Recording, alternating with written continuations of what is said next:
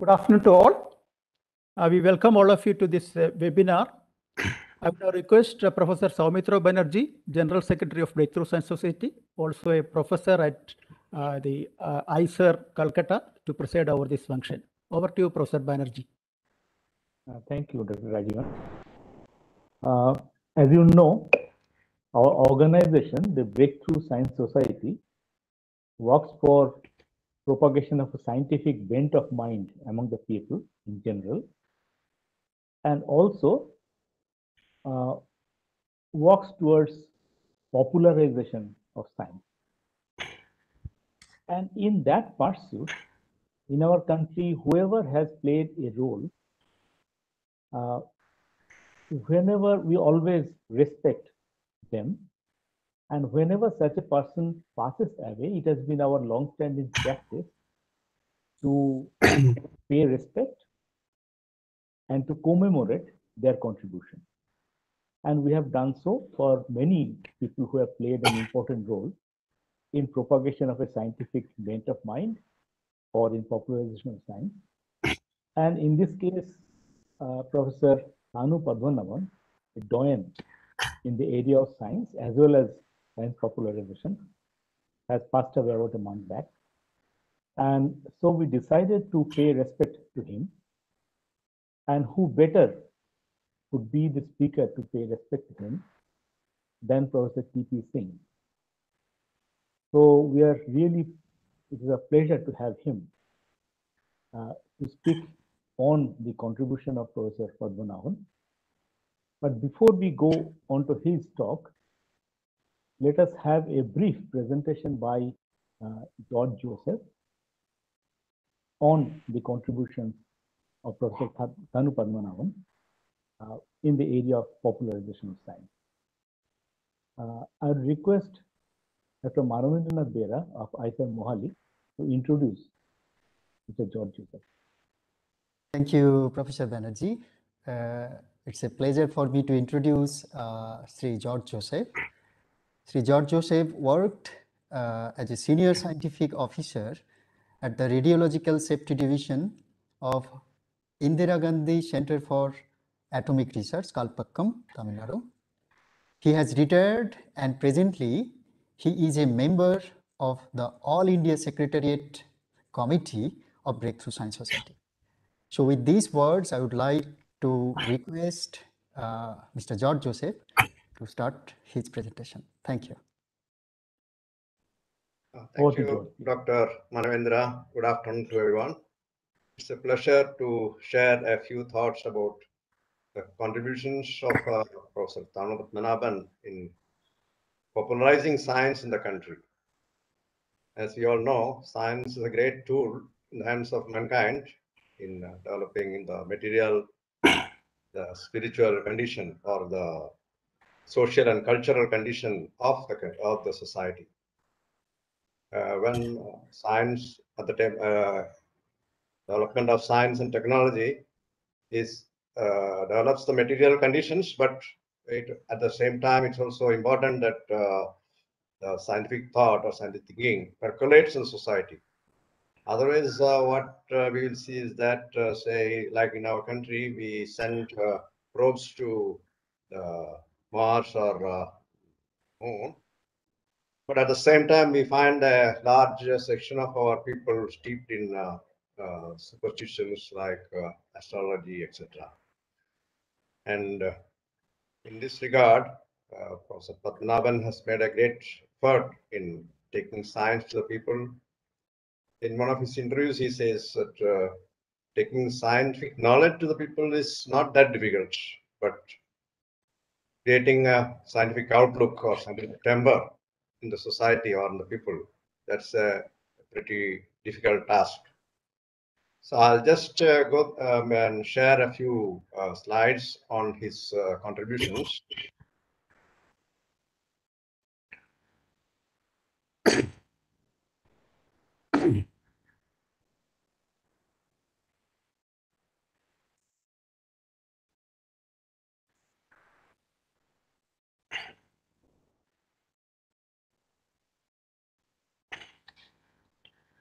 He has been a very prolific writer and he has say more than 300 popular science lectures and around 100 popular science articles. And if you go through some of his lectures, so very lucid and even a very complex idea, he tries to present in a way that even a layman can understand. This habit he developed even from his college days.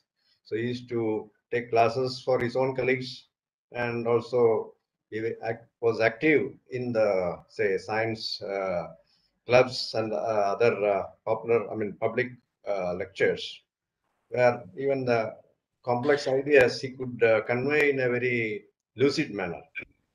And after joining TFR, he was a regular contributor to the magazine Science Today and Science Age, where he used to publish things which were quite interesting to, say, common people, like play themes, recreational mathematics. And then there was also a series of write-ups on milestones in science, the history of science. And this history of science is another important aspect of his contribution. Generally, in our school education or in the school textbooks, we find some equations and some formulae, and students are asked to solve it. But how those equations were developed, I mean, what type of struggle went into it, those things are generally not presented to the students. So students do not develop that kind of an appreciation for the way it was developed. You all know how the Boltzmann, he developed a simple equation, but what type of struggle he had to put up. And in fact, he had to give up his life also for that. This is the case for very many great scientists. They have to even give up their life for the sake of truth, for the sake of life, sake of science. So unless we try to know those that struggle of their life struggle, we will not be able to really appreciate the science behind science they have developed. Professor Padmanabhan has written several books. Particularly for at the academic level, he wrote about 10 books. Of course, I'm not going to go into those. Some of those books have become textbooks in the universities around the world. At the popular level, he had written a few books. One is After the First 3 Minutes, the story of our universe, how the present structure of our universe evolved in a very lucid manner, which common people can also understand. Generally, when you see textbooks on cosmology, etc., you find a very many jargons and terminologies which are quite incomprehensible to the common people. But then Padmanabhan tries to give a very presents in a very understandable manner so that even common people get a grasp of things. Another is the story of physics, then the quantum themes, which is about quantum mechanics. I'll come to those one by one, and the dawn of science, glimpse into the history of science. This is a comic serial he started in the 1980s. So felt that it was, in those days, comics were popular. So to bring the attention of the students and the younger generation, so he tried to, he wrote a series of articles in the form of cartoons, cartoon stories on the story of physics. This was published by Gyan Prasad in 2002 as a book and was translated into several languages.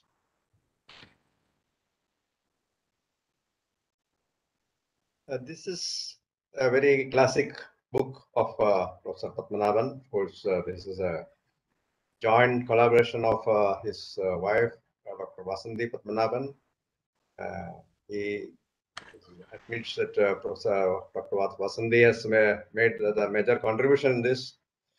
This was initially this was published as a series of articles in Science Today, and when Science Today was wound up, it was then he published as a 24-part article serial in the science journal Resonance in Indian Academy of Science, Journal of the Indian Academy of Sciences. So here, this book he has brought about the history of science in a very comprehensive manner, starting from the very beginning. And this is a very the learning the history of science is a very important aspect in the learning. I mean, in developing a good understanding of science. So he has realized this even at the very early stage of his career, and he has devoted, and he not only he, Dr. Vasanthi has made a great effort in bringing out this book. It was published in 2019 as a book. This is a picture of Vasanthi and Padmanabhan enjoying the reading of the book.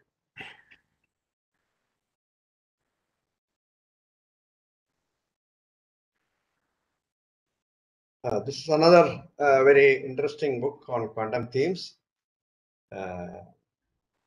Generally, quantum mechanics is something which is really not easily comprehensible because of its complexity.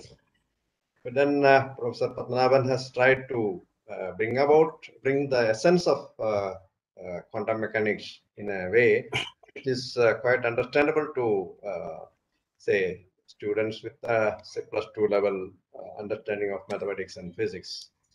This is another, this I already have said that this is a book initially he published in the this was published 1998. This gives a brief introduction to how our universe, the structures of the universe has evolved. And it's also a very interesting book which gives a good understanding of how our universe evolves. This way, when he has been a very serious efforts in taking science to the people and to popularize science, and his lectures, if you go through, they are all very lucid, as well as even the complex terminologies he tries to avoid and try to make it understandable to the common people. And this, it is his commitment that unless we take science to the people, unless the scientific outlook, a good scientific outlook develops in the people, the society also will remain backward. So with this, I will just conclude. We remain committed to the responsibility of scientists towards society and continue to be very active in public outreach programs. With this, I conclude. I pay my respects to Professor Thanu Padmanabhan for his very tiring and very consistent effort in popularizing and science. Thank you all. Thank you, George Joseph. Well, now we have the main presentation by Professor P.P. Singh.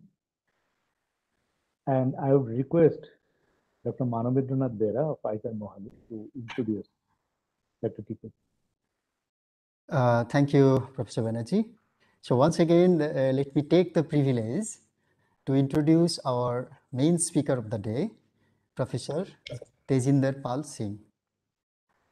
Professor Singh did his PhD from Tata Institute of Fundamental Research, Mumbai, in the year 1989. He was a postdoctoral fellow at ICTP Trieste, Italy, during the period 1989 to 1990, before joining TIFR, that is this Tata Institute of Fundamental Research, Mumbai, where he is currently a professor at the Department of Astronomy and Astrophysics. His main research areas are quantum gravity and cosmology.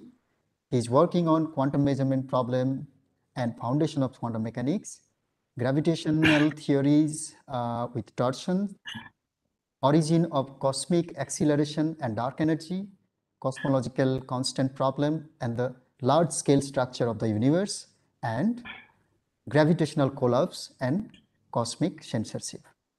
Professor T.P. Singh has received several awards and honors, including the awards from the Gravity Research Foundation.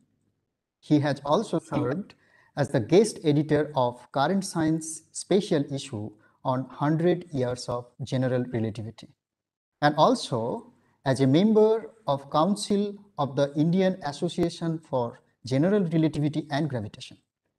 He has published more than 100 research papers in reputed international journals and also has delivered talks in many international conferences, especially in the areas of quantum gravity and general relativity. Apart from his research and academic activities, Professor T.P. Singh is also actively involved in popularization of science. He has delivered many popular science lectures, including some lecture series on YouTube. He was also a member of Science Popularization and Public Outreach Committee at TIFR. So with these few words, I would like to request Professor T.P. Singh to start his webinar. Over to you, Professor Singh. Thank you very much. Thank you. Thank you for your very kind introduction. I would like to thank the Breakthrough Science Society for giving me this opportunity.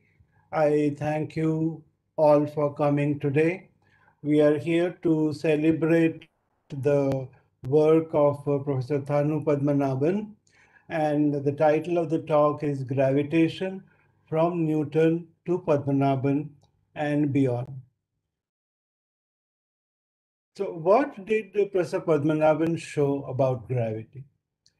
He showed that gravity is an emergent thermodynamic phenomenon.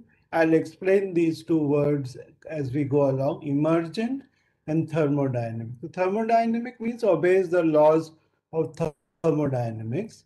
Emergent means there is something more fundamental from which this is coming out in some sense as an approximation. There is something deeper than gravity. That is what emergent means.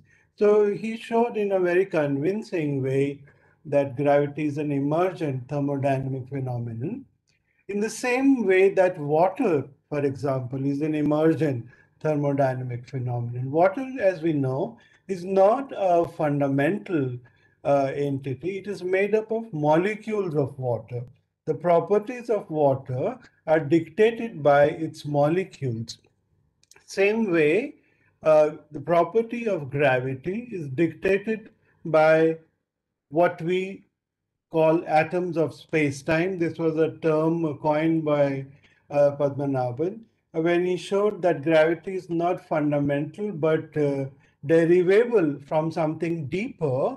That deeper thing of which it is made, he called atoms of space-time. So in my talk today, I would like to explain to you the history of gravitation and how did Professor Padmanabhan come to this point. And we go back to the very beginning of how we learned about gravity, and then we come to how Padmanabhan came to this conclusion from his research and what it implies for future work on gravity and quantum gravity. How did we get here? Our story must begin with something which you can call the mystery of the wanderers. So, who were the wanderers? What were the wanderers? Let's start from how ancient man, let's say all the way through history up to the time of Greeks, how did we look at the universe in the past? This was our universe, this was our cosmology. Every morning the sun rises in the east, it sets in the west, and it looks like it is going around the earth. The earth is static and the sun is going around the earth.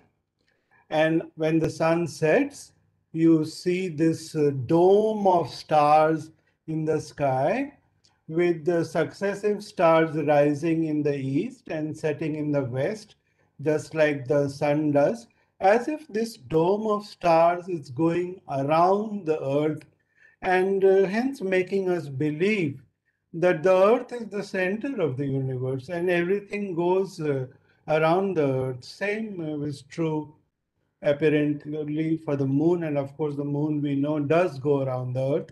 So this was the universe of man, say till about few thousand years ago. The sun seems to go around the earth, the moon seems to go around the earth, and the dome of stars which we see every night after sunset also goes around the earth. This would have been fine, except that there was a problem. The orbits of planets. There were 5 objects in the sky: Mercury, Venus, Mars, Saturn, and Jupiter, which did not obey this good habit of going around the Earth. So here is an example of a recent picture which takes successive positions of a planet. One of these starts here, goes. It's so far so good, but then it turns back. And then it comes back and loops and it goes again. This does not look like this object is going around the earth. So that was a problem. That was the most important and serious problem of cosmology 2000 years ago at the time of the Greeks. Why do these 5 planets behave in such an erratic way? What is responsible for their motion? Why are they not going around the earth? So people came up with the theories. Aristotle, the Greek philosopher, said, see, the earth is stationary. If it was moving, you would see the wind moving in the opposite direction. There would be a gush of wind. And if you throw a ball up, by the time it comes down, the earth would have moved. So the ball should fall behind you, but it falls right back to you if you throw it up. So the earth cannot move. The sun, the moon, the dome of stars all go around the earth, and the planets also, he said, go around the earth, but we do not understand why we do that. So as you know, Ptolemy came up with these circles inside circles inside circles, basically showing that the motion of planets does take place around the earth and is a combination of various circular motions, which sometimes hence look erratic. And the circle was very important. It was the most perfect shape in geometry, and it was believed that these heavenly bodies go around the earth in circular orbits. And as you know, few hundred years ago, things began to change. All this period, 1500 years since the Greeks, there was a secondary theory that no, it is the earth which goes around the sun and the planets go around the sun, or some mix of the Aristotle Ptolemy school and the heliocentric schools. But the dominant school was the Aristotle school, that the earth is at the center of the universe.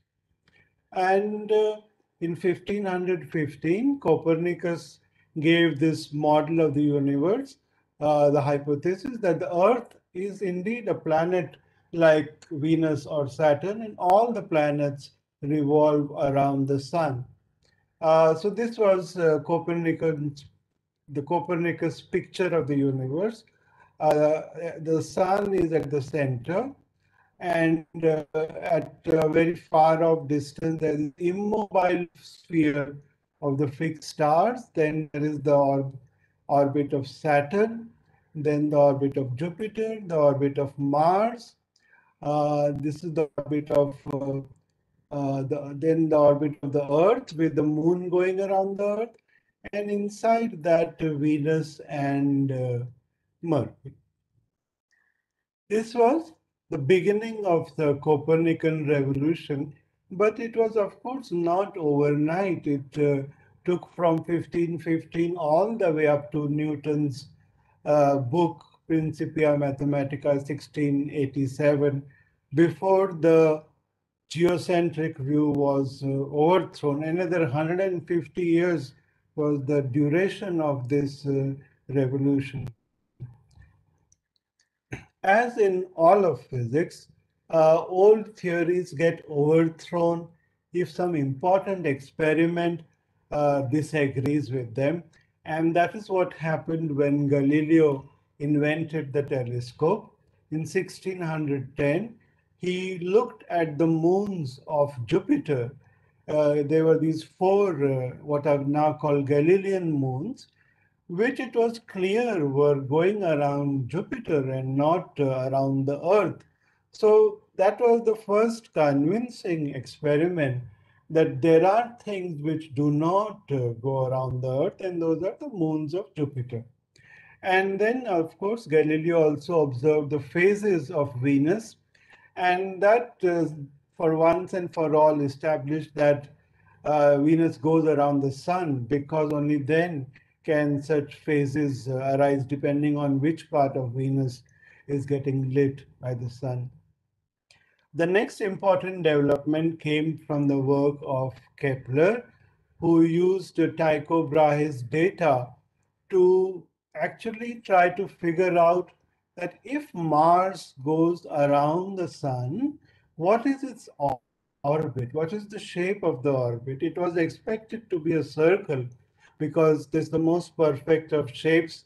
So Kepler tried very hard to show, using Brahe's data, that Mars goes around the sun in a circular orbit.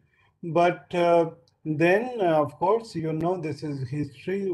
One of the greatest piece of experimental and observational works where Kepler showed that the orbit of Mars around the sun is not a circle, but an ellipse like this, with sun at one of the focus, and the planet goes around the sun in an elliptical orbit. Kepler also showed by looking at the orbits of other planets that this distance from the sun is very precisely related in a mathematical way to the time that the planet takes to go around the sun. So the time taken to go around and this distance are related. That is the so-called relation where the square of the time of orbit is proportional to the cube of this distance. T square by r cube is a constant. That is one of Kepler's laws. And that was the main motivation, mathematical motivation for Newton, a hint.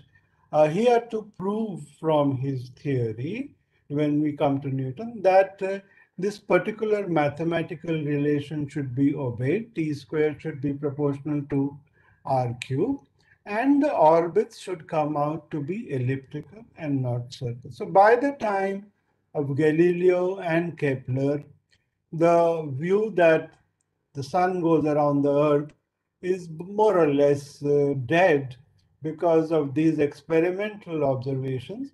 And then it is left to Newton, the greatest physicist of all times, to develop a mathematical theory to explain finally solve the mystery of this erratic motion of the planets. 1,500 years from Aristotle to Newton. That is how long it took to understand gravitation.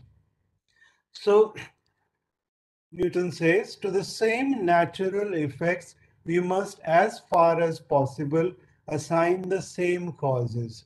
Very beautiful, you see, that the cause that makes things fall to the earth must be the same cause which causes planets to go around the sun. Such a big leap of thought and philosophy that uh, as far as possible, we should have identical reasons for things to move, irrespective of whether they are near us or far from us.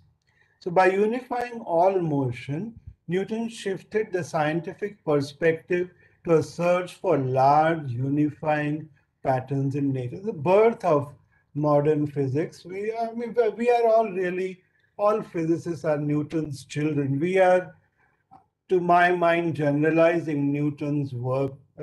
That's what we are still doing. So before the law of gravitation, Newton gave us the laws of motion. Firstly, every body perseveres in its state of rest or of uniform motion in a straight line unless it is compelled to change that state by forces impressed thereon. This is the language from Principia, old style English. Namely, if a body is at rest, it will stay there. If it is moving in a straight line with a fixed speed, it will keep going at that speed. To change this state of motion, you need to apply forces. And what is the law of forces? This, of course, is Newton's second law of motion. The alteration of motion is ever proportional to the motive force impressed and is made in the direction of the right line in which that force is impressed. So Newton gives us the laws of motion.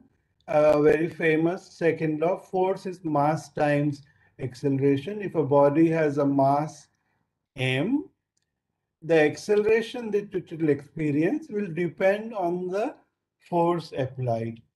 So this is the beginning of modern physics, Newton's laws of motion, and in particular, he figured out what should be the nature of the force which makes the apple fall to the earth or the planets to go around the sun. Before we go on to the law of gravitation, there is something important about Newton's laws of motion, which we will keep in mind because we'll need it in a few minutes. And that is the law of addition of velocities. Very simple, we are used to it, that velocities must add. Here is a train which is moving to the left at 40 miles per hour. In the train, there is a person who's going towards the engine at 10 miles per hour. What is the speed of this person with respect to someone who's standing at the railway platform and watching this person go ahead? So clearly, 10 miles per hour is his own speed with respect to the train. 40 is the speed of the train. So to find out the walker's speed with respect to the stationary observer, we just add these two, 40 plus 10, 50. So speeds add. Of course, with opposite direction, speed will subtract. But this is important to remember because it will play a role in our understanding of gravitation. Okay, so we have Newton's laws of motion. Let us proceed further. What is the law of gravitation? All matter exerts a force called gravity that pulls all other matter towards its center. Very clear. The sun is pulling the earth by the gravitational force. The earth is also pulling the sun by gravitational force. The strength of the force is proportional to the mass of the pulling object and proportional also to the mass of the object being pulled. In other words, and the strength of the force falls inversely as the square of the distance between the bodies. The heavier the bodies, the more the force. The farther they are, the less the force. And this is the mathematical expression for Newton's law, famous law of gravitation. This is when we say the law of gravitation was born in 1687. If the force between the sun and the earth is m sun, mass of the sun, multiplied by mass of the earth divided by the square of the distance between them. And here is the constant of proportionality, Newton's gravitational constant. Okay, so if you want to find out the acceleration of the earth as a result of this force applied by the sun on the earth, you can just put this in Newton's second law. Force equals mass times acceleration. And force also, the gravitational force is given by this expression. So you can see, if you want to find the acceleration of the earth, all you have to do is cancel the mass of the earth from both sides. And the acceleration of the earth is just minus gm sun by r square. Using this law of motion, Newton showed that the orbit of the Earth and the other planets around the Sun is elliptical. He also derived Kepler's other law about the time taken to go around being related to the distance from the Sun. So all is good. Galileo, Copernicus, Newton, and Kepler set the stage for Newton to start modern physics. So see, it is this erratic motion of the planets which is the birth of modern physics. Newton invented the laws of motion and the mathematics of calculus precisely to be able to explain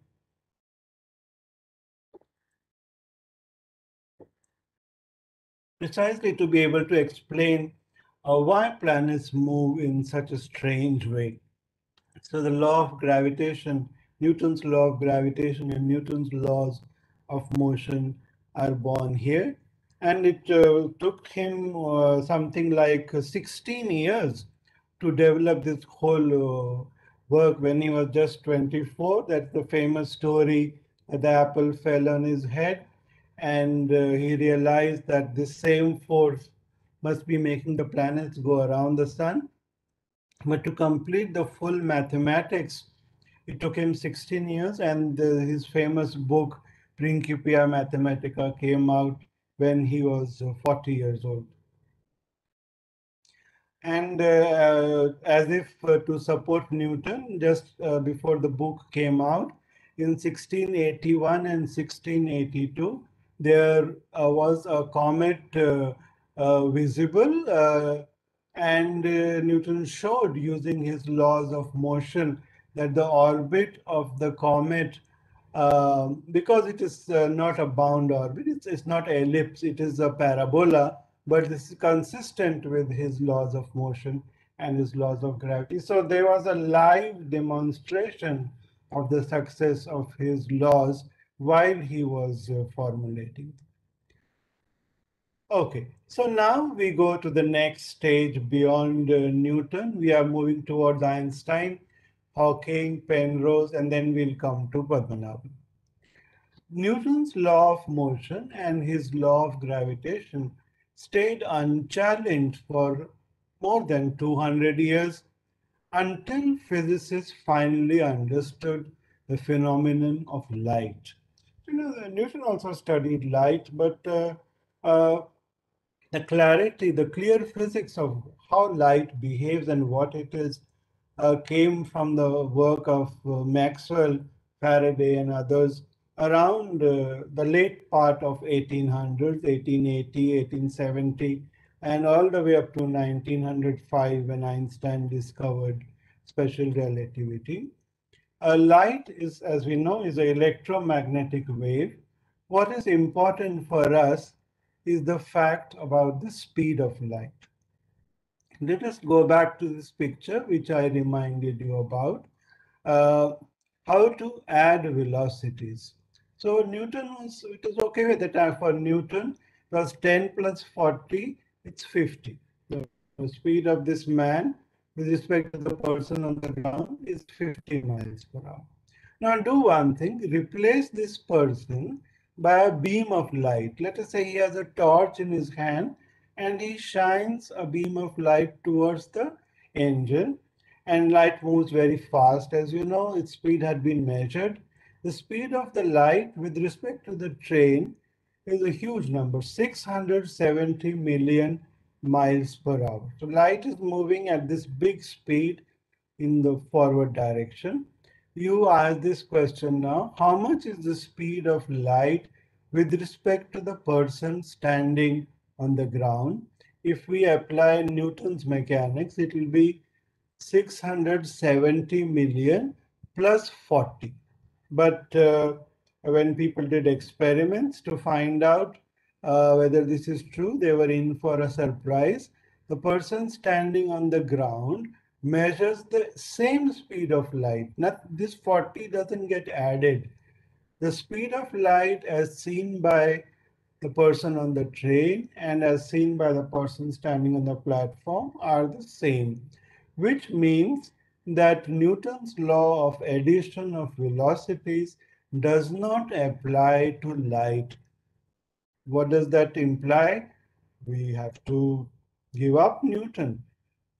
At least for fast moving objects like light, Newton's laws of mechanics no longer hold, because again you see an experiment has overthrown Newton.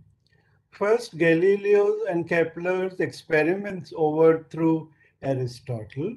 Then there comes along another experiment which measures the speed of light for different frames of reference, finds that the speed is the same for everyone. So Newton fails when it comes to light. So Einstein invented special relativity to solve this problem of light, and he showed that if two bodies are, if this per light, or if anyone has a speed v1, suppose this walker is moving very fast at a speed v1, you add to it the speed of the train. You want to find out the speed v of this person with respect to the person on the ground. So you should do v1 plus v2 over 1 plus v1 v2 by c square, where c is the speed of light. You can easily check if v1 and v2 are both very small compared to the speed of light. This can be dropped. You only have 1 in the denominator, and lo and behold, you get back Newton's relation v equals v1 plus v2. Okay, which is very good. We conclude if things are moving at speeds much smaller than the speed of light, Newton's mechanics holds. But if things start moving very fast, approaching the speed of light, Newton's mechanics fails, and we have to replace it by new laws of motion, the Einstein's laws of special relativity discovered by Einstein and other physicists in 1905. Also, nothing moves faster than the speed of light. There was no such restriction in Newton's mechanics. Things can move even infinitely fast, but now that is no longer possible. Nothing moves faster than this much, and the law of addition of velocities is such that the speed of light is the same for everyone. You can check. Suppose you put v2 equals speed of light. You can check in here that v will also be equal to c. This formula is invented precisely in such a way that the speed of light is the same in the train and for the person on the platform. So this is the first big change after Newton, after 200 years. Newton's laws of motion become an approximation to Einstein's laws of motion as given by the theory of special relativity. What does that do for gravitation? We'll come to that in a minute. So as I said, special relativity generalizes Newton's laws of motion so that speed of light is the same for all observers. Space and time are no longer separately absolute. In Newton's view of the world, space and time have nothing to do with it. Both are absolute givens according to Newton's worldview. But in Einstein's theory, space and time get related to each other. Space-time becomes absolute, but space intervals and time intervals mix with each other. Moreover, there is now a maximum speed allowed for anything. So, in Newton's law of gravitation, if the sun were to move a little bit, the impact on Earth will be felt instantaneously.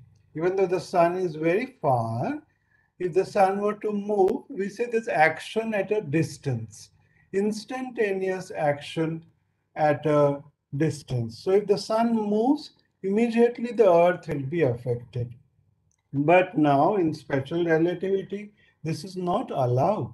Why? Because we know that light takes about 8 minutes to move from the sun to come from sun to earth. So if the sun were to move, the effect on the earth cannot be felt faster than how much time light will take to travel, because the influence has to reach the earth at a finite speed. So action at a distance is no longer allowed. So if Newton's laws of motion are replaced by Einstein's laws of special relativity, so that speed of light is same for everyone, we have no choice but to also modify Newton's law of gravitation. So I hope you get the picture. If you change Newton's laws of motion, you must also change his law of gravitation in such a way that it respects special relativity. Nothing should move faster than light. Sun should not influence the earth instantly. So that also was left to Einstein. He showed that he generalized Newton's law of gravitation to a new theory of gravitation, which is given this name, the general theory of relativity. It is really a new law of gravitation. And what is the physics? What is the essence? It's very nice. If you remember, I showed you in a formula that the acceleration of a body in a gravitational field is independent of its mass. Now we remember Galileo's famous experiment from the top of the Leaning Tower of Pisa. You throw down a stone and you throw down a feather. If there is no resistance, if air was not there, they both reach the ground at the same time.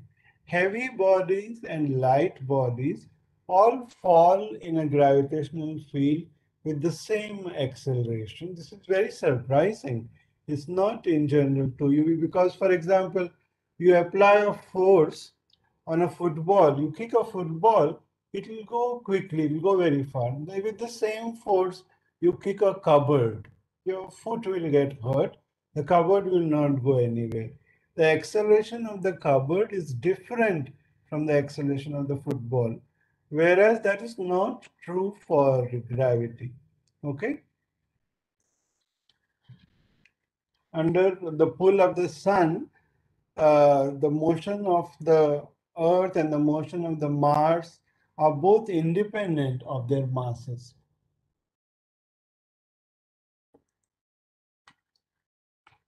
And Newton knew this. Galileo and Newton, of course, knew this, that the acceleration is independent of the mass of the body being pulled.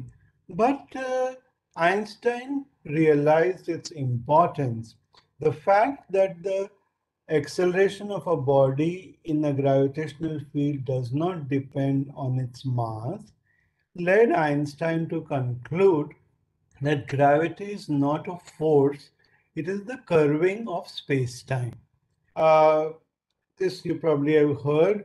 There's a famous thought experiment due to Einstein that if you are freely falling in a lift, in an elevator, in a gravitational field, the physics inside the elevator is the same as if you were not in a gravitational field, but in a frame which was accelerating upwards in the opposite direction. So you are falling in a lift, or you are staying there and an accelerating frame is moving upward, you will not know.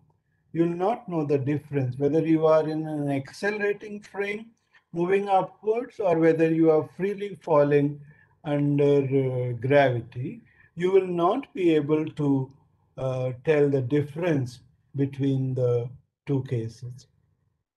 A consequence of that is that you need not think of gravity as a force, but rather that the presence of the sun makes the space around it curved, in the sense that, for example, the surface of the surface of a football is curved, whereas the surface of a plane is flat. Geometric properties on curved surfaces are different from geometric properties on flat surfaces. And it is a beautiful result due to Einstein that gravitation need not be thought of as a force as Newton did. It can be thought of instead as the presence of heavy bodies curves the space and space-time around. So we now have a new theory of gravitation due to Einstein, 1916. He gave us the law of gravitation, and this law is consistent with special relativity. In Einstein's theory of general relativity, nothing moves faster than light. You cannot have action at a distance. So Einstein generalized Newton's law of gravitation in such a way that Newton's law became a special case. For things which are not moving very fast, the law of general relativity reduces to Newton's law of gravitation. So let us recall, where have we come? We have come from Aristotle, Copernicus, Kepler, Galileo, Newton's law of gravitation. 200 years later, we learn that the speed of light does not obey Newton's laws of mechanics. So special relativity is born, general relativity is born, and we start thinking of gravity as the curvature of space-time.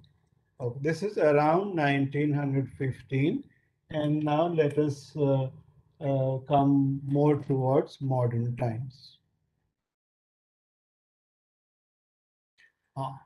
So I will focus now on the part of Einstein's theory of gravitation, which concerns us most in the context of Padmanabhan's achievement. And unlike Newton's law of gravitation, general relativity predicts the existence of objects known as black holes. A black hole is a region of space-time from which nothing can escape, not even light. So we believe that very massive stars at the end of their lives, when they're finished burning all their nuclear fuel, they become black holes, namely regions from which nothing can escape. This is a consequence of the laws of general relativity, that even though light moves so fast, it cannot escape a black hole. And we know black holes have been proven to exist. The LIGO gravitational wave detector has detected gravitational waves resulting from the merger of two black holes. What theorists showed while studying Einstein's theory of gravitation, that in any process involving black holes, the total surface area of the black holes never decreases. So think of a black hole as a spherical region, a sphere from inside which light cannot escape.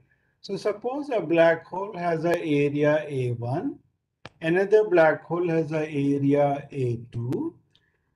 If these were to merge to form a third black hole with an area A3, the resulting area can never be less than A1 plus A2.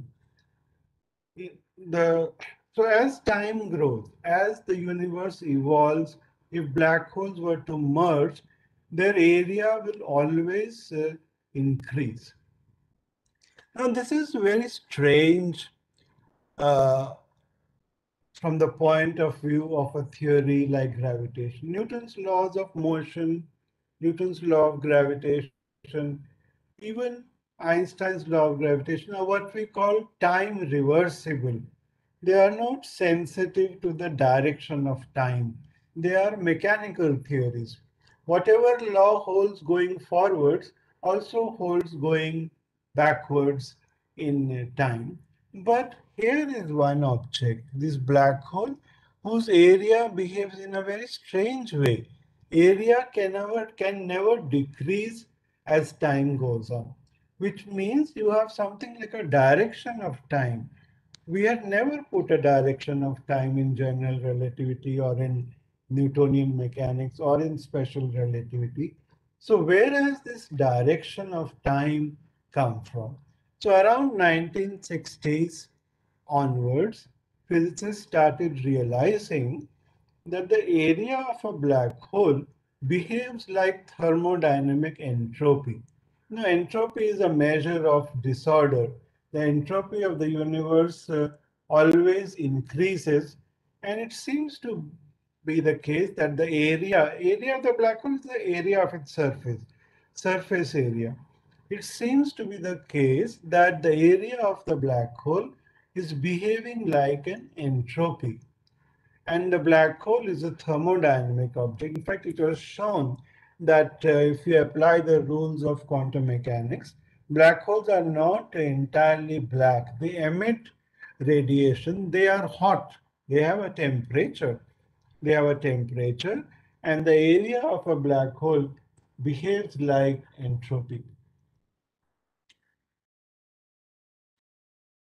In fact, what physicists showed that if a black hole has a temperature, it also has an entropy which is proportional to its area.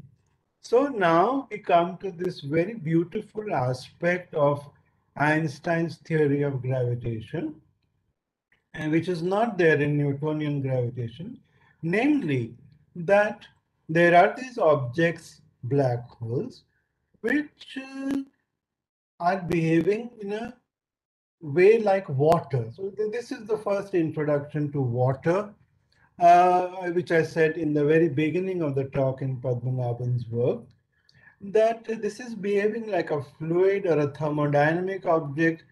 Like, for example, if you light the gas below a pot of water, the water heats up. That is, and why does it heat up?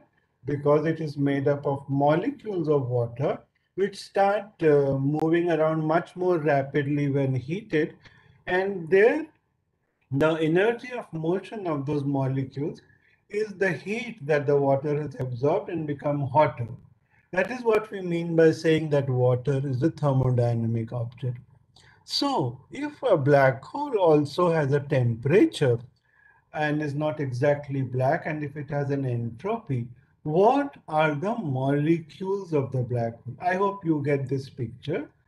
For a far away observer, black hole has only three attributes: its mass, its electric charge, and the angular momentum, the speed at which a black hole rotates. A black hole can rotate, it can have an electric charge, and it can have a mass. So it has only three attributes: mass, charge, and spin. Yet it is behaving like water, it has a temperature, it has an entropy. What are the molecules inside? What are these so-called atoms of space-time? What is their physics? How we are now not talking of atoms of the star which became a black hole. Those have already shrunk to the center and formed an infinite curvature singularity. No, we are now talking purely about the gravitation of the black hole. It is the gravitational aspect of the black hole which has a temperature, which has an entropy. So we now come to the conclusion that gravitation cannot be a fundamental force. It cannot even be curvature. The curvature description of gravitation is also approximate. It is not fundamental. Why? Because black holes are behaving like thermodynamic objects. They are behaving like water. This is the story that Professor Padmanabhan carried to a logical conclusion, which is the work for which he will always be remembered. Now I tell you, I call him Paddy. I was his PhD student at TIFR, so we all call him Paddy. So let me tell you a bit about his life story and then about what did he do to this result of general relativity and black hole thermodynamics. So Paddy was born in Trivandrum in 1957 in a low-income family with very gifted parents. Father was a very talented mathematician who unfortunately could not become a mathematician because he had to support his family, and there were gifted uncles in the family who were mathematicians, and that helped him develop a serious early interest in mathematics and chess. He remained interested in chess all his life, and in fact has sometimes written that he regrets he could not become a chess player. And then uh, in junior college, he came across the famous Feynman lectures on physics. He came in touch with what is known as the Trivandrum Science Society, where he met other very bright and serious students interested in science. He won the National Science Talent Scholarship, and he came across this beautiful book by Misner, Thorne, and Wheeler called Gravitation, and he, so to say, fell in love with everything to do with gravity. He decided he will become a researcher on the subject of gravitation. He wrote his first research paper on gravity at the age of 20 in 1977. And even while doing his MSc, he was already noticed by scientists in India as well as abroad as being someone very, very special and outstanding. In 1979, Paddy joined TIFR for his PhD research with Professor Jayan Narlikar. And the very next, it became clear that this was someone, very special, very outstanding. He's just, 22 years old. Very next year, they gave him a permanent job as a faculty member of TIFR because he was so gifted. This is even before completing his PhD. In 1983, he finished his research work with the Professor Narlikar. He was in Cambridge as a postdoctoral fellow for 1 year, and already the research interest is related to gravity, quantum gravity, cosmology, the quest to understand gravitation in the deepest way possible.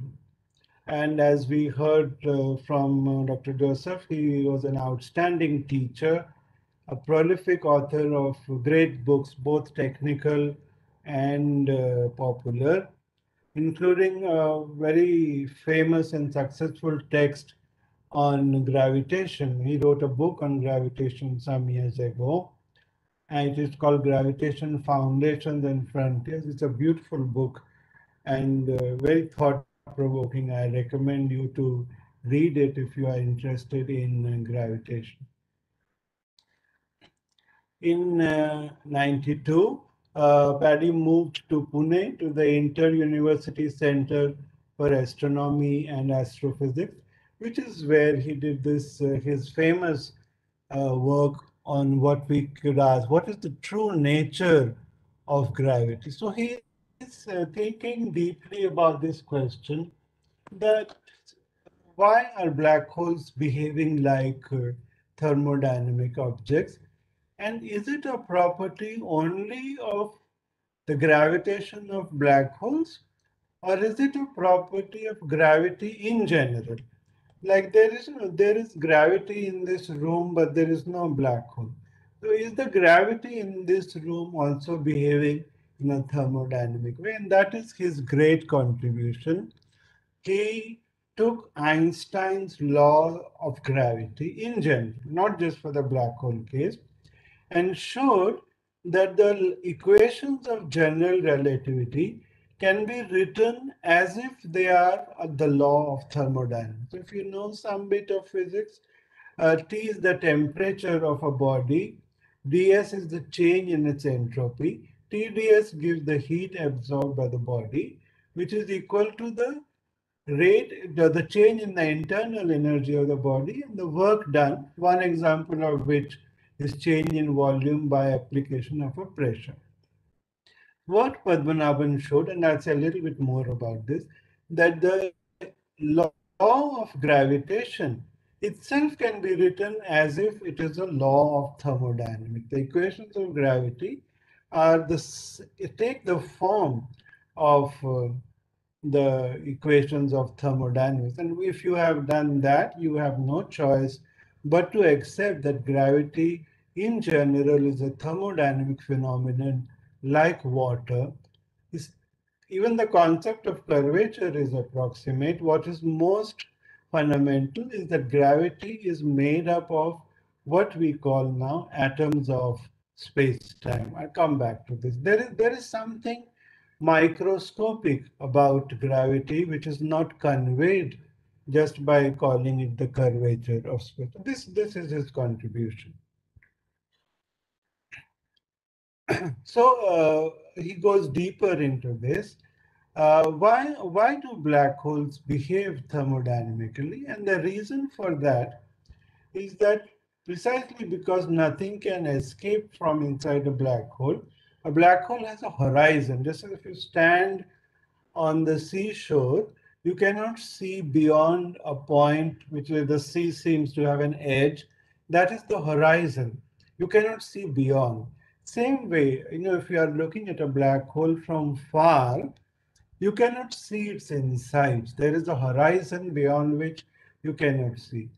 Anything which is beyond is information. There definitely is something inside the black hole. That is the information inside the black hole which you cannot access. Loss of information is the same thing in physics as entropy or disorder. If you don't know something, then that is the same thing as saying that thing has an entropy. Entropy is a measure of ignorance. So because we do not see the inside of black holes have an entropy and consequently also a temperature. Independent of black hole, there is another very important result in gravitation, which was around this 1970s, just after black hole thermodynamics, that suppose you are a uniformly accelerating observer, like suppose you are sitting in a train and the train has a uniform acceleration given by A, it can be shown easily that again such an observer has a horizon. A uniformly accelerating observer, even in flat, ordinary space-time, where there is no gravity, has a horizon, cannot see till infinity, has a limitation beyond which space-time cannot be seen. And lo and behold, it was shown that such space-times also have a temperature. Black holes is just a special case. In general, an accelerating observer would also detect space-time to have a temperature given by this beautiful formula. A is the acceleration of the train of the observer, h is Planck's constant, c is speed of light, and k Boltzmann is the Boltzmann constant. Of course, this temperature is very, very small for normal acceleration. It is about a millionth of Kelvin. That's why we don't see it. But let us remember that black holes are not the only things which have entropy and temperature. Space-time in general, in particular an accelerated observer, which you remember is from Einstein's observation on the elevator. A uniformly accelerating observer is equivalent to a uniform gravitational field, and that will have a temperature and an accompanying entropy. It is this fact that not only black holes but space-time surfaces in general have temperature entropy. This is what Padmanabhan used to show that the equations of general relativity are thermodynamic equations. They are not fundamental. Gravitation is like water, and hence we must try to understand what are the molecules or atoms of space-time. Space-time and gravity are one and the same thing, but they seem to have an internal structure. And now this has very important consequences. This kind of a result that gravitation is a thermodynamic phenomenon has implications for quantum gravity. This is an unsolved problem, how to put quantum theory and general relativity together. People have been trying for 100 years to quantize gravity. But if gravity is an emergent phenomenon, you don't quantize it. For example, you don't quantize water. You quantize the motion of molecules of water. The fundamental degrees of freedom have to be applied quantum theory to. So this result tells us at first we must find out what are the atoms of space-time, and then we must apply quantum theory to it. And the reason why we have not found a quantum theory of gravity is precisely because we are doing something incorrect. The Paris shows us that gravity is actually thermodynamic. You don't quantize the thermodynamics, you quantize the underlying atoms or molecules. That is the significance of his results. So if you build the picture, Aristotle, Galileo, Kepler, Newton, Einstein, Hawking, Penrose. Now you see Paddy's contribution. It takes us to the next level. So where have we come in our understanding of gravity? We have come very far, and yet we are not done. Now we have to understand what are those atoms, what are those underlying degrees of freedom. So I have just one or two more slides and then I will end. This is the beyond part, Newton to Padmanabhan and beyond. Unfortunately, Paddy left us. He's not here to witness these developments now when we are trying to understand what are these atoms. So it so happens that this is precisely the work I do. I grew up in Paddy's teaching. Yeah, I mean, I owe everything to him, really. My education, my training, my physics worldview. So I have been working on this question now.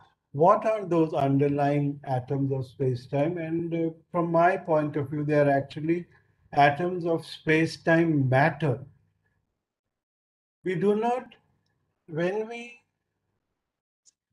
try to ask for atoms of space-time, we do not any longer make a distinction between space-time and matter. In comes quantum theory. Quantum theory is a greatly successful theory of the microscopic world of atoms and elementary particles that you know. These elementary particles are living in space-time. But space-time is an emergent phenomenon. Space-time is same as gravitation. So Paddy shows us that gravitation is an emergent phenomenon. That means there is an underlying situation when there is no space-time. When there are molecules of water, there is no water. So same way, when there are atoms of space-time, there is no space-time. How can I then talk of elementary particles living in space-time when space-time itself is not there? The universe is fundamentally made up of atoms of space-time matter, and the unification of quantum mechanics with gravitation, the quantum gravity and the other forces, takes place in the realm of atoms of space-time matter. When many of these atoms of space-time matter get entangled, large objects are formed and space-time and gravitation emerge. So we now have some understanding of Paddy's mission that we are mathematically able to define these atoms of space-time matter. And when many of those atoms get entangled with each other, then they form large objects, and then gravitation emerges. So Paddy asked this question, what are those atoms? So we have some mathematical understanding of that, but we will not talk about it today. We realize that quantum theory is also an emergent phenomenon. Gravitation, as Paddy shows, and quantum theory both are emergent phenomena. That is, for example, showed in this picture. If you take Paddy's book as describing gravitation, and here is the work of Princeton physicist Stephen Adler from a few years ago, showing that quantum theory is also an emergent phenomenon, which means they are both coming out from some deeper theory. And this is what I work on. I gave it a name called the Icon theory, and trying to respect Paddy's discovery and Adler's discovery and show how both gravitation and quantum theory emerge. So this is our story for today. I will summarize, and then I'll leave you with a video of Padmanabhan himself. So what is gravitation? Gravity was discovered to explain the motion of planets. Then in Einstein's work, gravity became curvature of space-time. Then in Paddy's work, it became thermodynamics. Padmanabhan's research has left a permanent mark on our understanding of gravitation. Any future theory of quantum gravity must imply and prove the thermodynamic nature of gravity. You cannot escape Padmanabhan, you see. Whatever you do in the future with gravity, you have to obey what he has shown. So what does gravitation emerge from? Recent research suggests that the precursor of gravity is the right-handed counterpart of the strong force, weak force, and electromagnetism. It seems now that gravity is a little bit like the strong force, it's a little bit like the weak force, it's also a little bit like electromagnetism. So this is the next step after Padmanabhan. We are beginning to understand the nature and behavior of those underlying atoms of space-time matter. Our quest to understand this most enigmatic force of gravitation is not yet over, but perhaps now nearing completion. It's a pity that he's not here to see this, but that is life. But I would now end my talk with a 7 minutes or so long video recording of Professor Padmanabhan, where in his own words in this interview, 2015, he talks to us, he explains to us what are the atoms of space-time. So please listen to him for about 7 minutes, and with that we will end the talk. There will be nothing more to say after this. What we see as space-time, in my mind, is, and there is a lot of evidence for it, is made of something like what I would call the atoms of space. So technically, you would call it microscopic degrees of freedom. Let us go back to, again, a couple of centuries. And suppose I give you a glass of water and you want to know what it is made of. You might have thought that the water is made of atoms. This is complete nonsense. You don't need that. If I give you a glass of water, and if you are as clever as Boltzmann, the Austrian physicist, you could have said that it is made of atoms because you can heat water. When you are heating water, you are putting energy into water, and the water must have a way of storing this energy. If it does not have this way of storing energy, it cannot exhibit heat phenomena or thermal phenomena. So the very fact that matter exhibits thermal phenomena tells you that matter is made of atoms. Again, I'm going to use the word atoms when I mean microscopic degrees of freedom. Okay, so it is made of atom. In the same way, we now understand that space, or better still, space-time, exhibits thermal phenomena. It has temperature, and it has another quantity called entropy. Roughly speaking, entropy measures the level of disorder in a system. And for normal material, the temperature multiplied by entropy gives you the amount of heat content. This room, at this place, at this point, the space-time has a temperature. I'm not talking about the temperature of this atmosphere or the gas. The space-time here has a temperature for certain observers. This was first shown in the context of black holes. So people thought that black holes are some esoteric objects, and they have a temperature and they have an entropy, and they thought it is a very special kind of a thing. But very soon, this is the celebrated result of Stephen Hawking and Jacob Bekenstein. Now, very soon, just a couple of years after that, two gentlemen, Paul Davis and Bill Andrew, showed that the result is much more general. And I consider that to be the most beautiful result which we have in putting principles of quantum mechanics and gravity.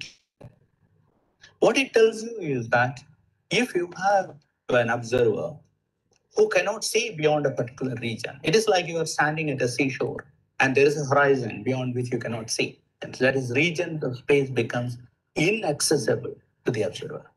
Now, if something is inaccessible, you lack information about that region.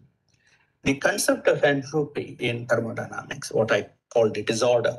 What does disorder mean? Disorder means that it is not ordered, which means that you do not have precise information about it. If you have a street and the houses are ordered 1, 2, 3 like that, then you have precise information as to where the number 8 house is located.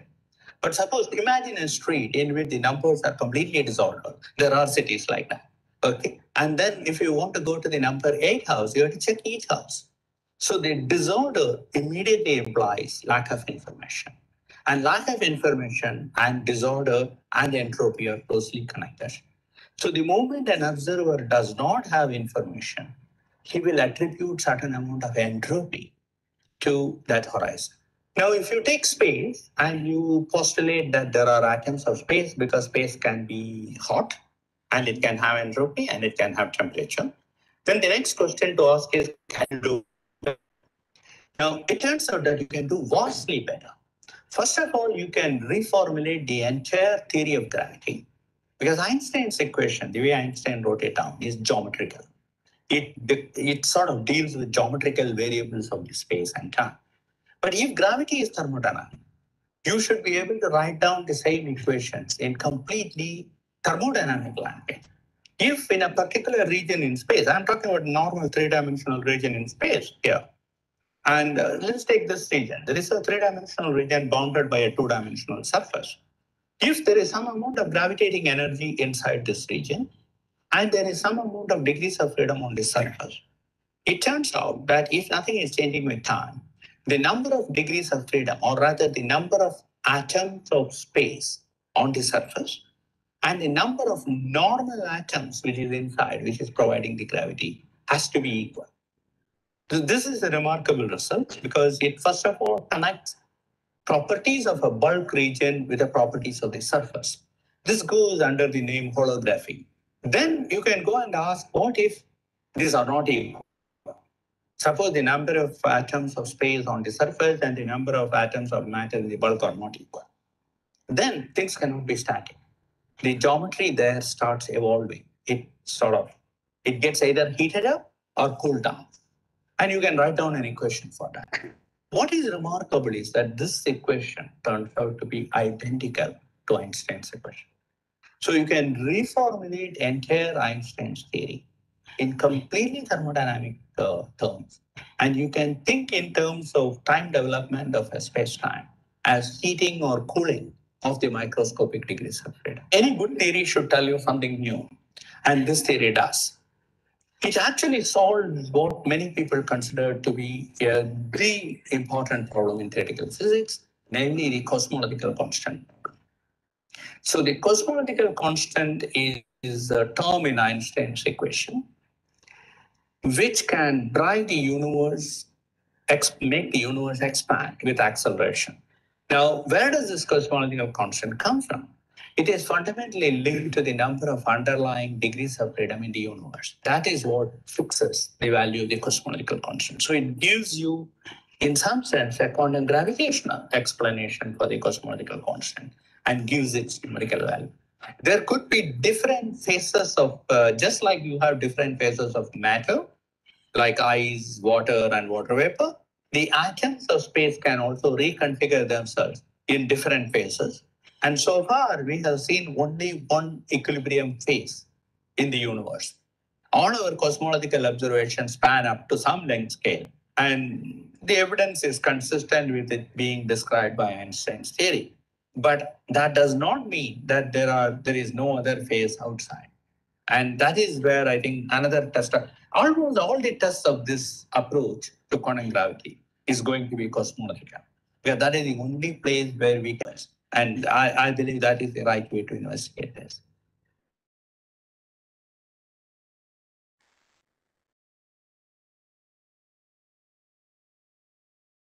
Taking this course on general relativity and cosmology. So this is going to be a 30 contact hour course. And you always have a bit of a problem with It's a 7-minute video over. A problem with guest faculty because we just dash in, give the course and go out. So I want to first set up a series of rules regarding the contact, because if you want to. Sorry, that overshot a bit. Yeah. The talk is over now. Thank you very much.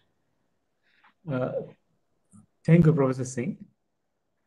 If there are any questions from the audience, I would request Dr. Manavendranath Bera to look up the chat boxes, and if there is a question, please place it before Professor Singh. Okay, first of all, thank you very much for this wonderful and lucid talk. Thank you. I would also request Mr. George to assist me in sorting out the questions. So maybe I go one by one, some of the questions.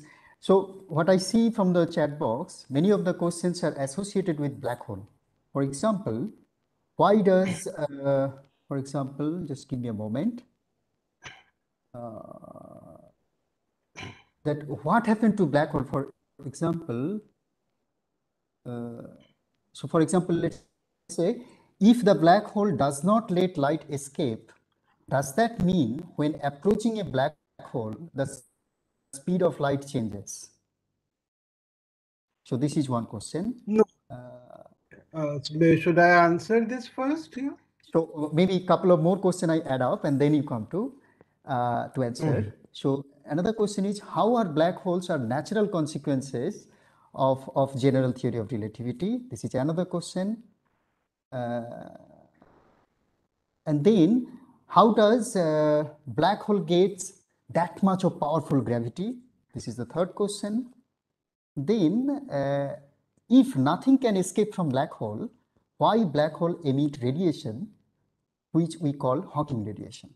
Right. So let's say you combine all these questions and if you kindly answer together. So thank you. This is a very, very good set of questions. Let me try to answer them. Light always moves with the same speed, whatever it is, 300,000 kilometers per second. The beauty of gravitation, of Einstein's gravitation, is even if you keep moving, you don't get anywhere if you are inside a black hole. That is the property of gravitation, that everything is turned inwards. You are standing, suppose you are able to stand at a point inside the black hole and shine a beam of light outwards. That outward shining beam also turns inwards. This is the beauty of gravitation, that you may move at the speed of light, but still gravity does not let you escape. So that was one question. Then I believe there was a question about where does the black hole get its strong gravity from? I can only answer this question perhaps a little bit in a mathematical way. There are two important quantities: the mass of the black hole and the radius of the black hole. If for a given radius you put in more and more mass, there comes a stage where gravity becomes so strong that the limiting case is reached that even light cannot escape. Or if you keep the mass fixed and you make the radius smaller, then also you can reach that limiting stage. So it's a question really of the relative importance of how much mass is there and how much size the black hole is. It's not that black holes are small. There are supermassive black holes which are very, very huge. But then they also have a lot of mass inside them. If you put sufficiently much mass inside a region, it will become a black hole. Now, let's come to the quantum mechanical part of it. Let me try to give you a very important and general picture. Forget about stars for a moment. Forget about stars or planets. They are all going to become black holes one day. Everything is on the way to becoming a black hole.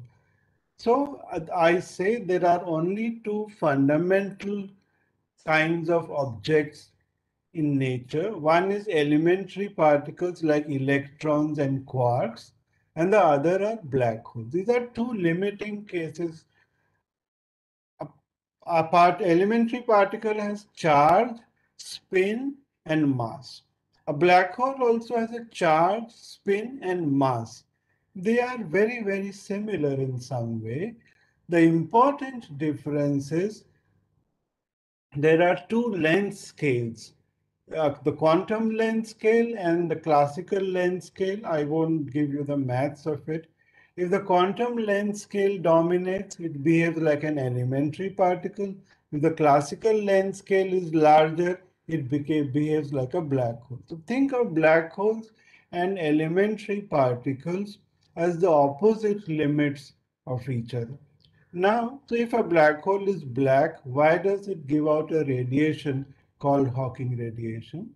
A classical black hole is black. If you do not apply the laws of quantum mechanics, a black hole is black.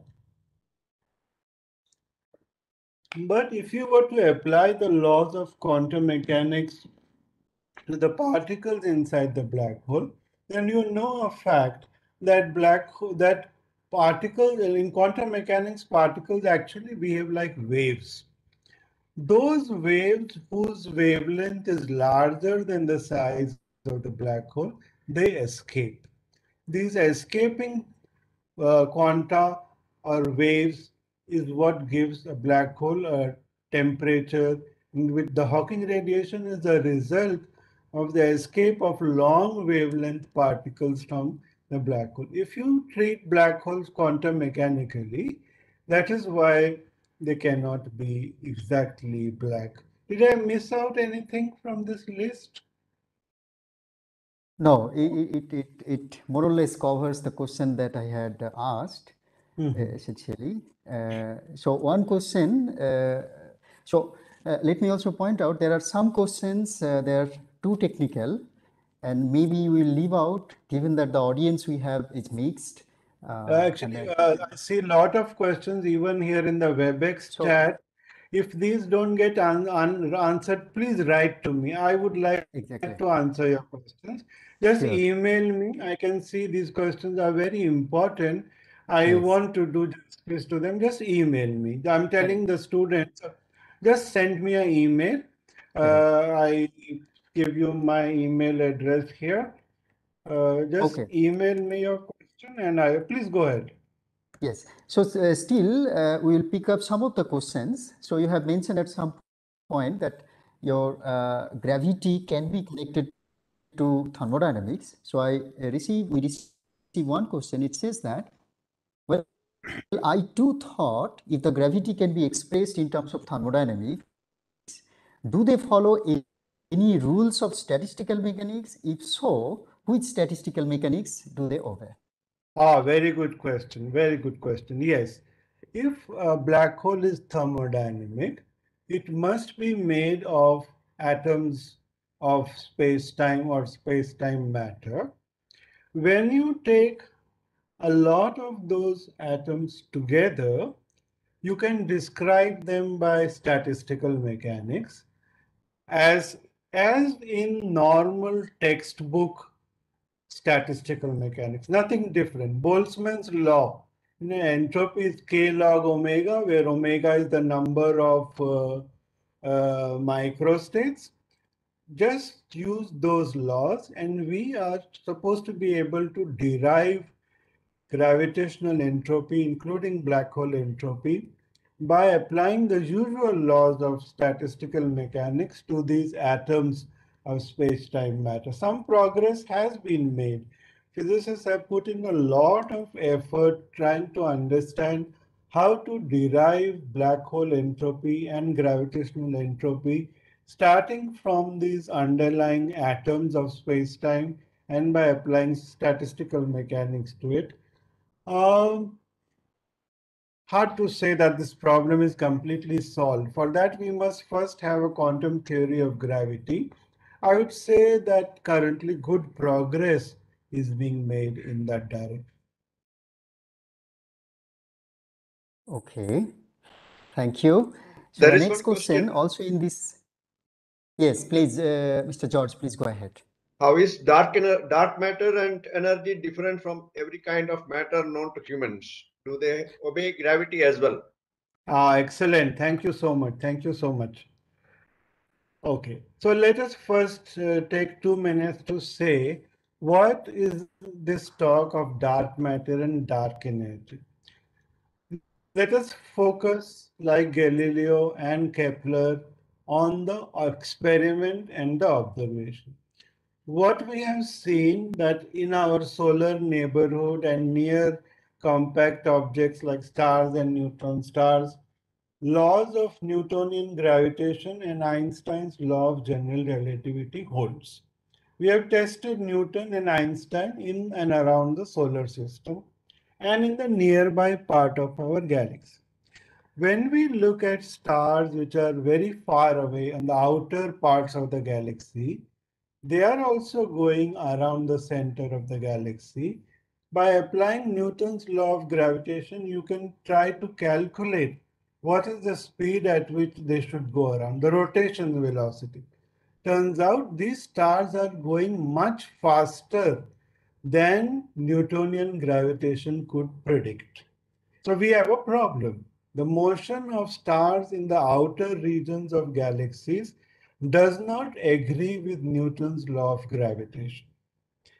This can mean two things. Either Newton's law of gravitation does not apply there, and since Newton's laws are a special case of general relativity, Einstein gravity also does not apply on such large scales.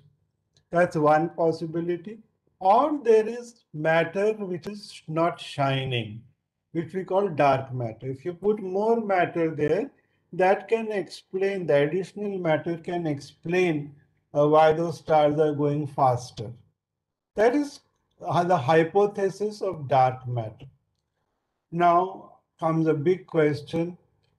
Is it that there is dark matter and Newton's law is correct? Or is it that there is no dark matter and Newton's law of gravitation should be modified? This is an open question. Same for dark energy. Where did this concept of dark energy come from? According to Einstein's law of gravitation, the expansion of the universe should be slowing down. For the same reason, if you throw a ball up, it slows down. Gravity pulls it back, it slows down. For the same reason, the expanding universe should be slowing down. Instead, we see it is accelerating. Now, is it because Einstein's law of gravitation is not applying there? Or is it because there is something we call dark energy which makes the universe accelerate instead of slow down? This is also an unsolved problem. So your question is very good. Are the laws of Newton and Einstein applicable at large distances or not?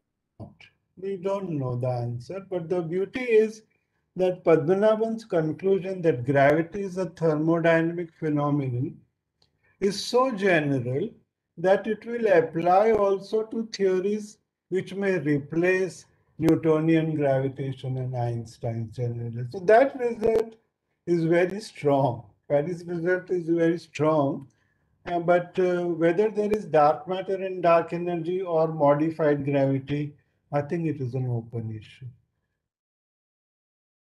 Okay, thank you, Mr. George. Is there some more question from your end? Can we say that space-time fabric is elastic? If it is elastic, then can we say that collapse of a star is breaking up the space-time fabric by passing the elastic limit of the fabric, thus creating a black hole? That is correct. On sufficiently large scales, space is getting stretched. That is why the universe is expanding and things are, when we say universe is expanding, space is getting stretched. And you are right, on smaller scales, like the scale of stars, the star is breaking away from the stretched elastic fabric and collapsing under its own weight, say to form a black hole. So there is a competition. There is one kind of force which is stretching space-time, another gravitational force which is causing objects to decouple from the stretching and shrink. Which is why I feel that Einstein's gravitation is not the last word on our understanding of gravitation. So in the last part of my talk, I tried to talk of this precursor of gravity, which seems to suggest that Einstein's law of gravitation will also be generalized. So Newton, Einstein, Paddy, and then beyond. Okay, thank you.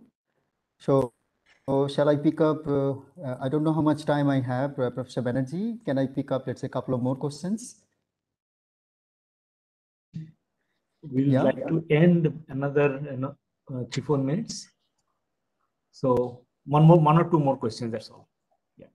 Yes. The rest, Okay. please email me the question. Yes.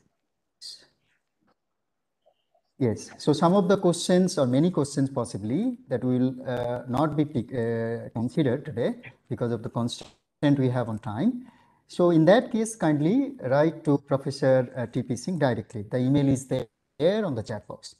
So I go for the next question. If particles are embedded in space-time and space-time are emergent angled, does it explain the gravity in a round manner? So I hope the question is clear, not very clear to me. So it's a Yeah, my link is not good. My link is breaking. You're breaking. It's an emergent phenomenon. I think Dr. Bera's link was a bit sloppy. So shall I repeat the question? Yeah, hearing. Yeah. Yeah, please repeat the question. Repeat the question. Okay. Okay, I'm repeating. If particles are embedded in space-time and space-time are emergent phenomena due to entanglement, so whether explaining gravity and entanglement is like a cyclic argument or something like that, how they are related? Ah, Is the beautiful. question Very clear? good. Very good. Very good. Yes, yes. Yes. Very good question. So it is like this. Let me try to put it in a summary and then explain. Entanglement causes collapse of the wave function of material bodies. Space-time is the result of collapse of the wave function of material bodies. And space-time, when I say space-time, I also mean gravity. See, quantum particles are spread everywhere. Their gravity is also spread everywhere. The pre-gravity is there. Something called pre-gravity or precursor of gravity is there in the quantum world. But it is not gravity. It is a precursor of gravity, the atoms of space-time, as Paddy says. When many elementary particles or fermions get entangled with each other, once the entanglement crosses a certain limit, enough particles are entangled, their wave function collapses to form classical localized bodies. Once classical localized bodies are formed, space emerges between them. The space is that which is between classical bodies. Time is that which is between classical events. For space-time and gravity to emerge, first classical bodies must form, and classical bodies form when critical entanglement is reached. So gravity and space-time are a consequence of quantum entanglement. Okay, thank you very much for this clear explanation. So I will go for the last question, and that is essentially coming from like a common, the question will appear in a common mind, is that most of the cases when you talk about space and time in the classical picture, what it means, space means like the area or the volume will be occupied by some material entity, and the time is essentially that how this material entity changes over time. It indicates the rate of evolution and so on and so forth. So starting from this notion of space and time and going to relativity, or more so, let's say the post-relativistic understanding of space-time, if I compare, how different are they? Because it seems in relativity like space-time is there independent of any existence of material entity. We kind of disentangled it Yes. from the presence of matter. So a how do you understand?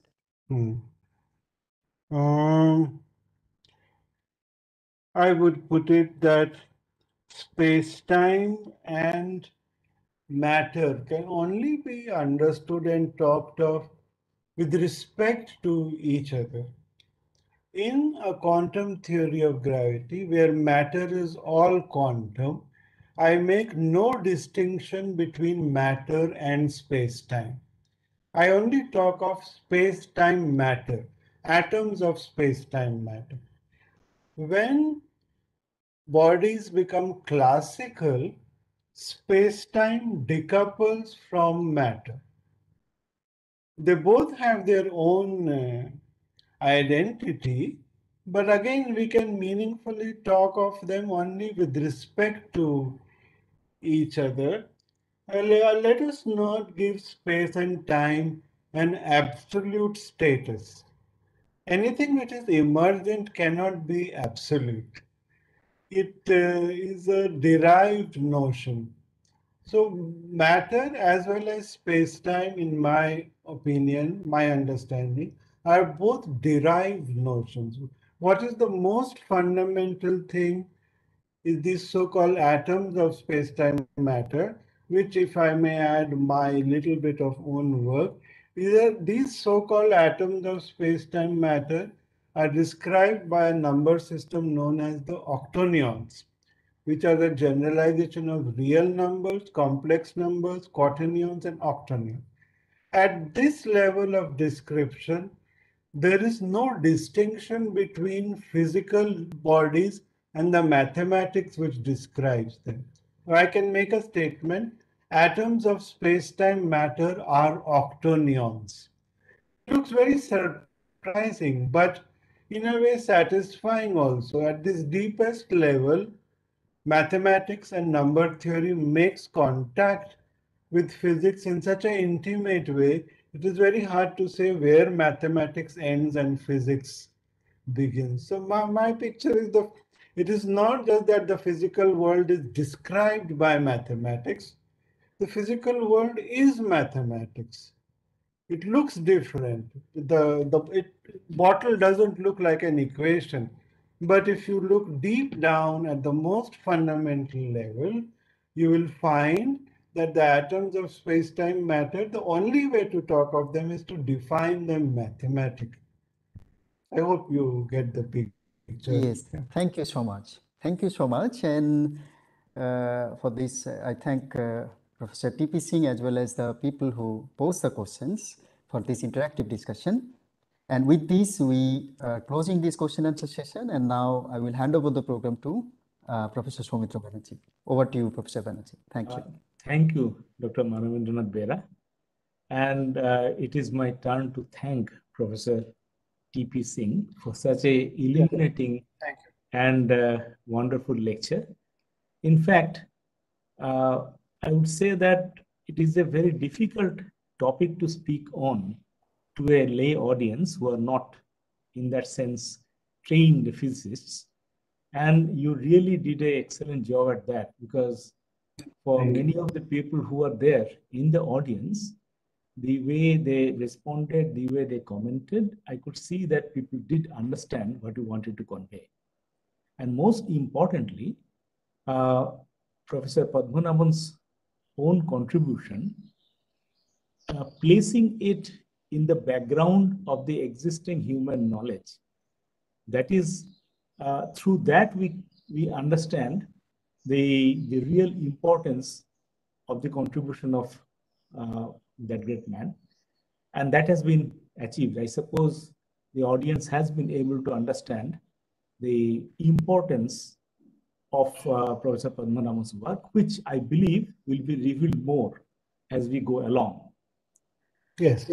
And initially, Mr. George Joseph has outlined that Professor Padmanabhan was not only active in hard research, but he was also very active in getting that research reach the common people.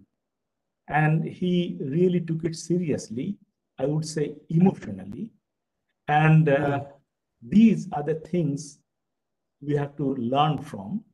I believe we have to learn from the way Professor Padmanabhan took the whole of science as an emotional pursuit, both in terms of scientific research, as well as, I mean, we have seen people who are doing excellent scientific research, but they're cocooned inside the laboratory. They don't reach out to the people.